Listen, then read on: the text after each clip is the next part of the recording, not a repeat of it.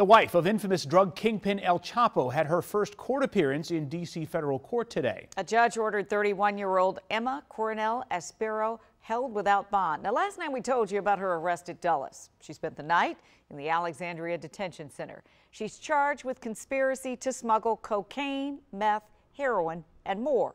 Jack Riley tracked El Chapo for 20 years with the DEA. He told CBS News correspondent Catherine Herridge this case isn't just about getting a conviction. Right now, I think Elmayo Zambada is the #1 drug trafficker in the world, and certainly on our list in terms of arresting him. And Emma Coronel could lead us to him? That's what my hope is. There is just no way that they don't know each other. El Chapo is spending life in prison, and now his wife could face the very same fate.